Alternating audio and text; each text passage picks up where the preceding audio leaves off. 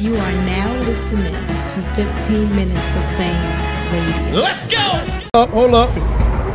Now, what happened? Go ahead, man. Go ahead. Tell him. What you got to say? Go ahead. No, you tell him. First of all, clips with the gentlemen. You know what I'm saying? I gave him every round. Closest round is the first, but he still edged that. The other two kind of clear. So hold on. If I edged the first and cleared the whole two, how's that a gentleman? Why we can't just say that is just a 30 ball? No gentleman. No, you know what I mean? Because people are gonna debate that first. But that's still two clear rounds. It's beautiful with a judgmental one round, and I won that round. But you know what? You know what? I'll take that from you. My number one, no, 3 Letterman might be my number one hater. You might be 1A. You know, he 1A, you 1B. But I love you though. And you see what I did? You see, I showed you some love in my round. Oh, was that love? I mean, you know, when you get hit with a bar, it's love. That's love in battle rap. No, a nigga hit you with a bar, that's love in battle rap. No cap, that's the clips I've been wanting to see. Like he said, he turn it on when he wants to, but that's also me and her had a good talk.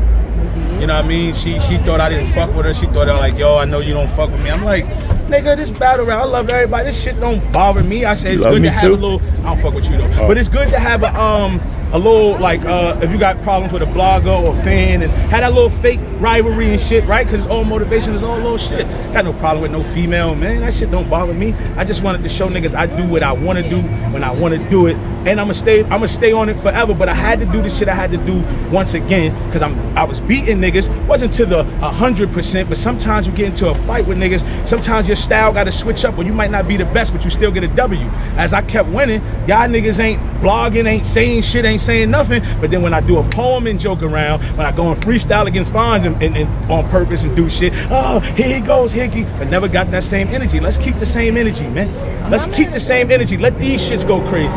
Easy got on camera and admitted he lost too. So at the end of the day, that's a 3-0 and salute to him for keeping it real, because that's real of him to do that. You know what I'm saying? Nah, that's big. Battle rappers yeah, do that, but I, you know me, I ain't talking shit. I'm just saying, it's a great thing for the sport. You know what I mean? I had my little fun trolling y'all since y'all like fucking with me, and we even now.